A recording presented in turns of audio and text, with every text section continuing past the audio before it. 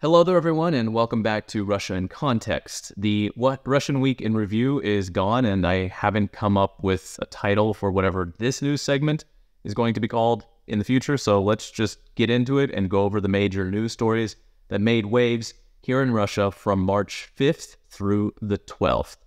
Now, this isn't so much of a news story as it is just kind of a general fact about modern Russia, but the 8th of March was a state holiday, International Women's Day.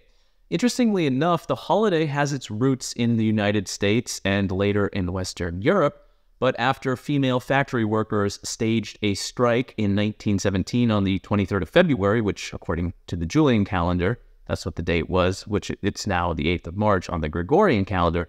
Anyway, this effectively began the February Revolution, which together with the October Revolution brought about the fall of the Russian Empire and the rise of the Bolsheviks.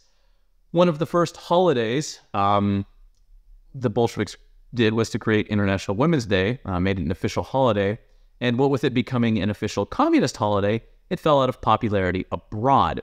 I would have liked to make a more in-depth video on the holiday. I'll probably do that next year, but for some it's a contentious day in the sense that the initial reason for the holiday, equal rights, equal pay, women's liberation, the like, that has all been replaced basically by something much more commercial and vapid.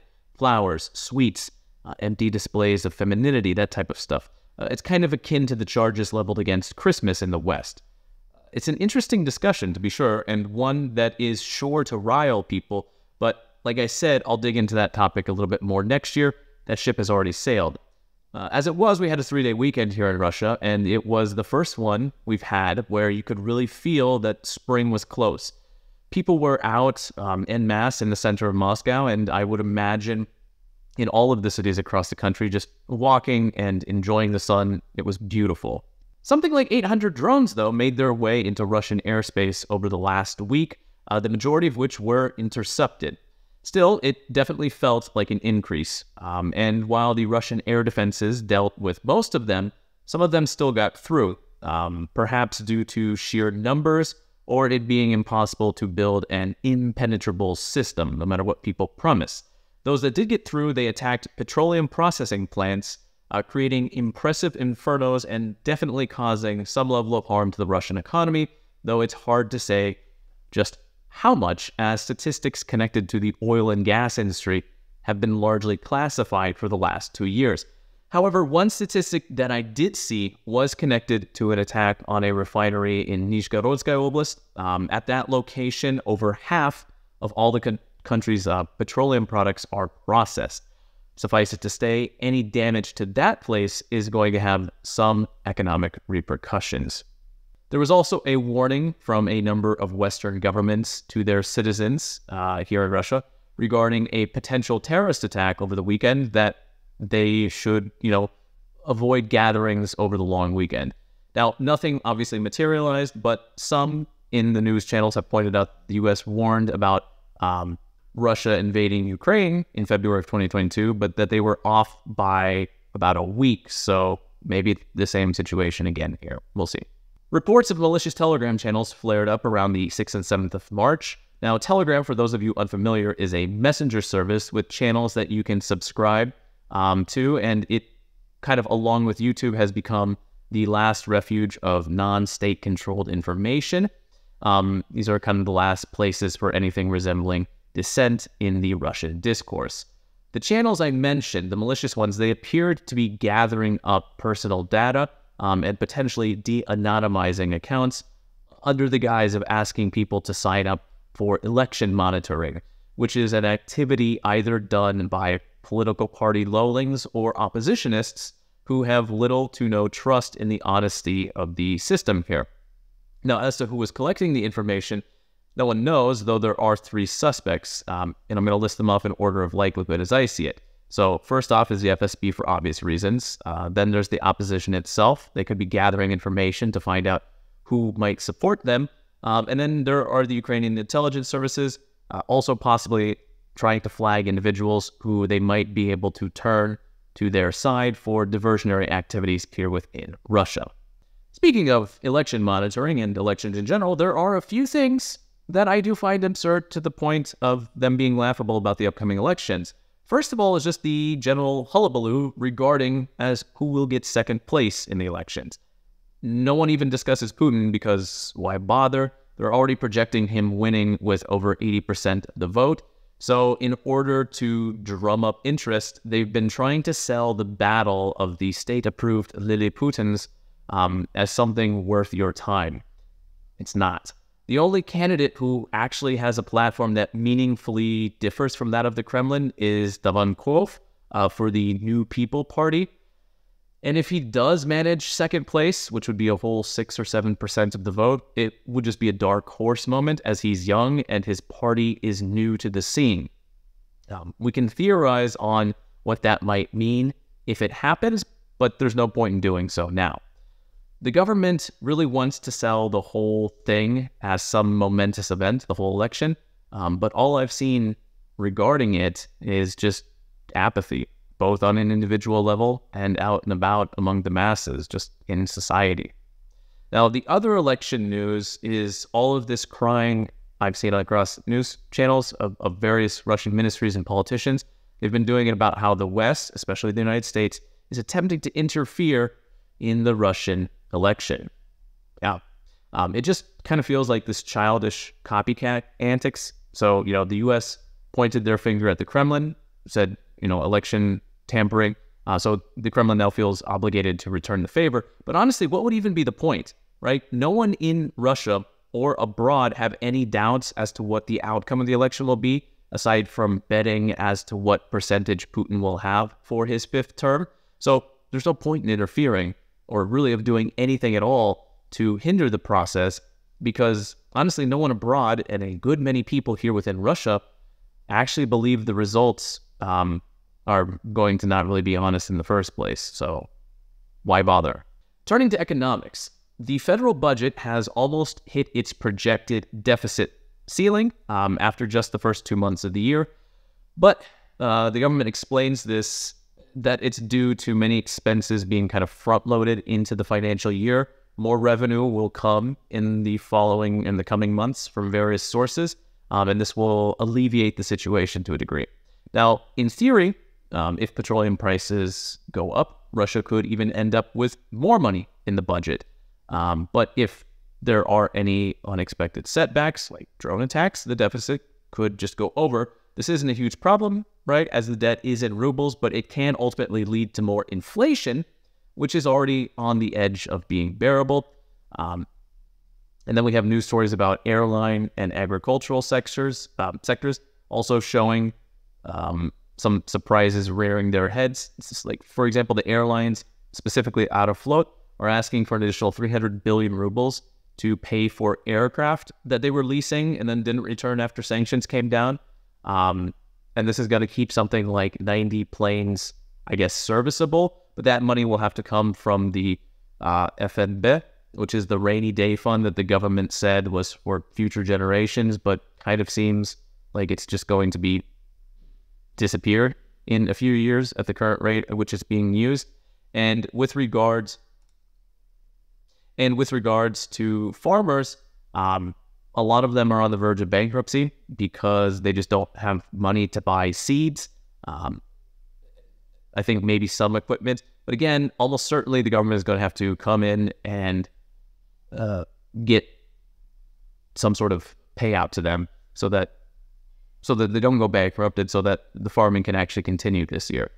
Obviously, this is going to bring up the topic of taxes, and I'm not actually going to talk about this in this video. But that said, it is something that we're going to be talking about very soon, because in the last day or two, it has really reared its head in the discussion here. But for now, suffice it to say that the federal budget deficit has kind of reached its limit. It's on that edge. It may or may not go over, but really the worst that will happen would be increased inflation. But again, we'll see. It is only the middle of March.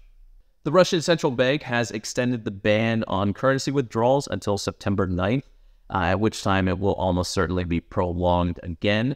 What this means is that if you have a bank account for dollars or euros, you cannot make withdrawals in those currencies unless the funds on those accounts were put put into it prior to like late March or early February of 2022.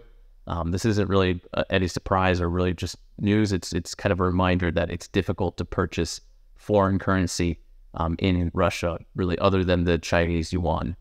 The Moscow Stock Exchange has returned to pre-war levels, which is being used as proof of the sort of stolidness of the Russian economy. And while the Russian economy has certainly performed much better than anyone expected, using stock markets as a gauge of a country's economic health is kind of idiocy, in my opinion.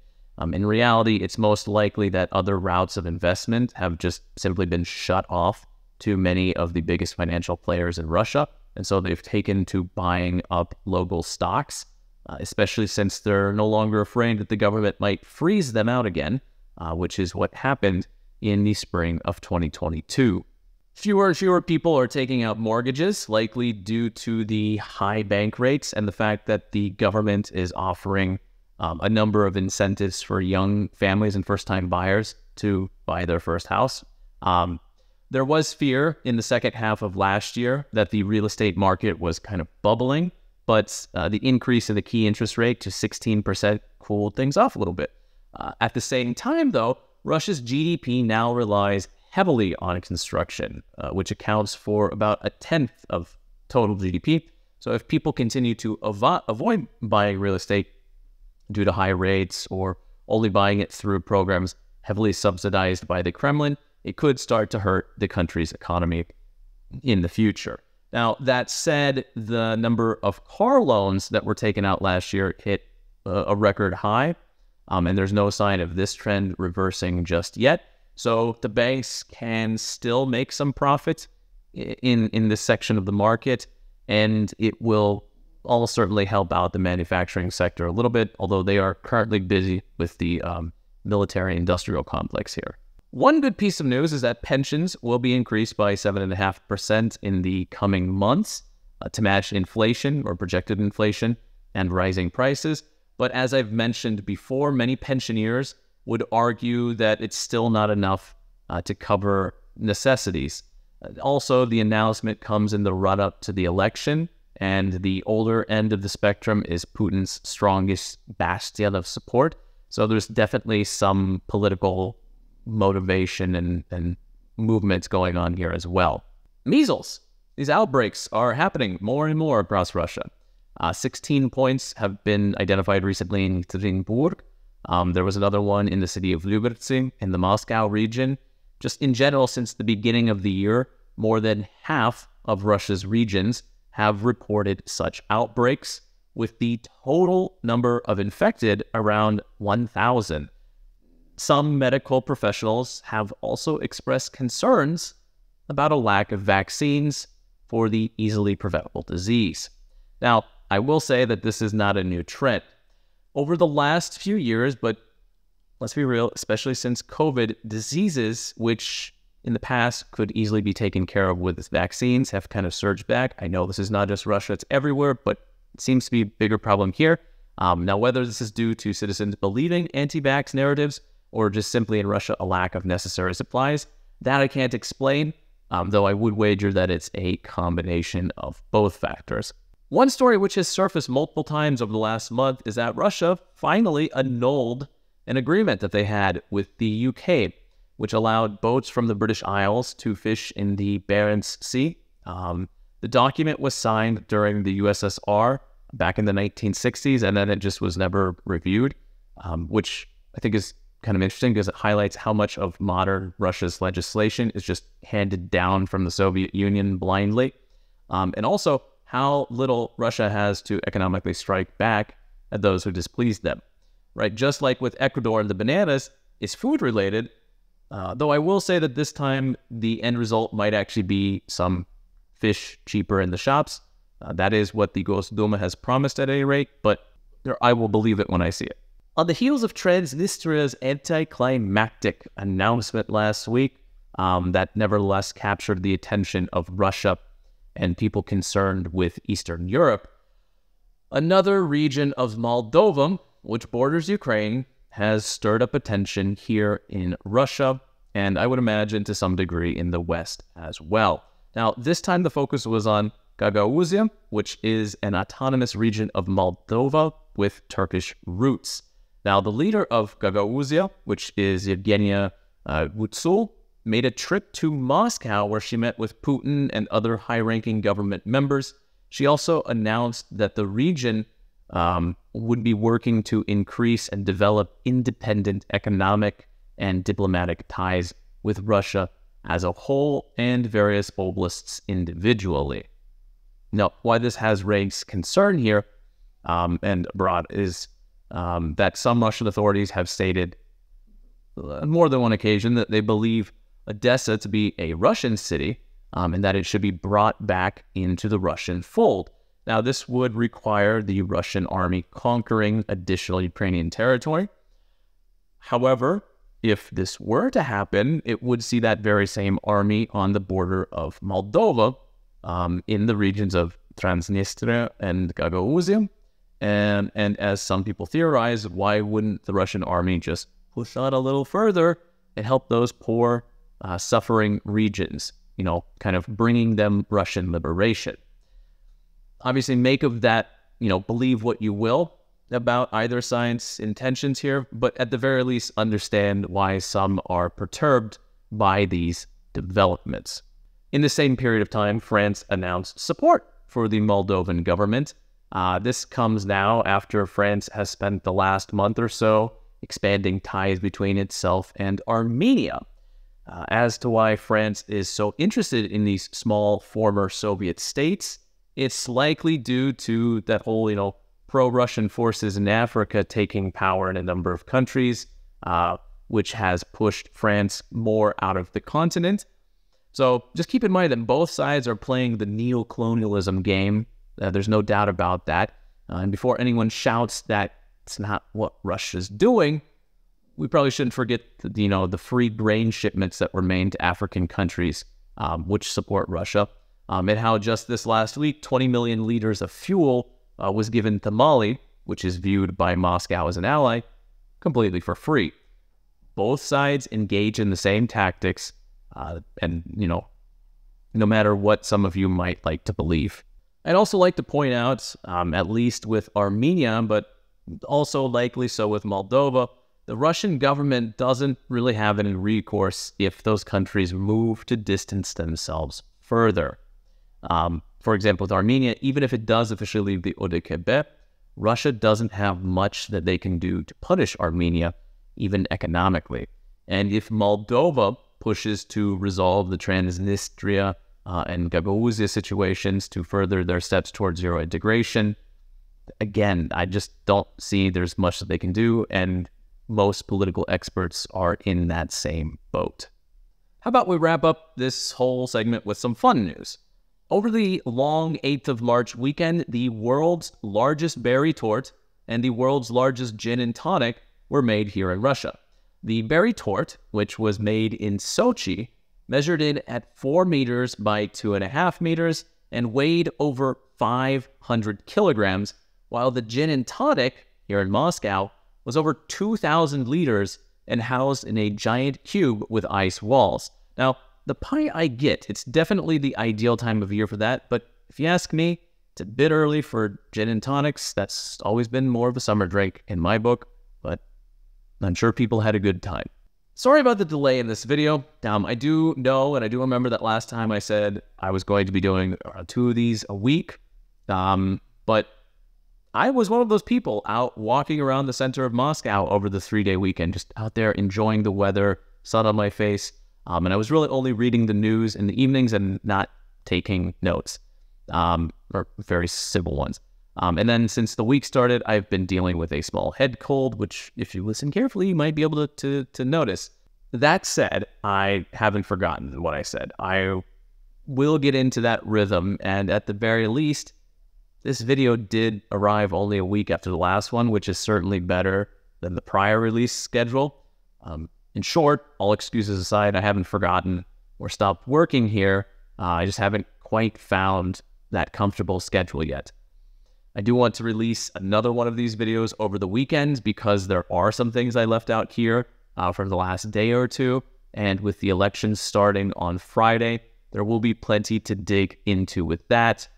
It will almost certainly be shorter, but hey, maybe that's for the best. As it is, we've come to the end of the video. Leave a like, leave a comment, share the video with friends. That's always nice too. If there was something interesting for you here, perhaps others would find it interesting as well. So spread the word. However, this has been Russia in Context. Thanks for watching.